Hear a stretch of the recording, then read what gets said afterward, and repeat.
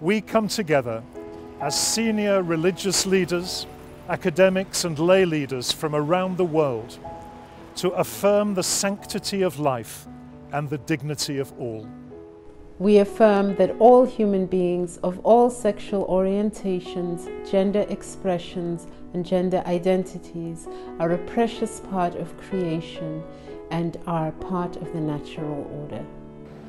We affirm that we are all equal under God, whom many call the divine, and that we are all therefore equal to one another. We call for all to be treated equally under the law. We recognize with sadness that certain religious teachings have often, throughout the ages, caused and continue to cause deep pain and offense to those who are lesbian, gay, bisexual, transgender, queer, and intersex. We acknowledge with profound regret that some of our teachings have created and continue to create oppressive systems that fuel intolerance, perpetuate injustice, and result in violence.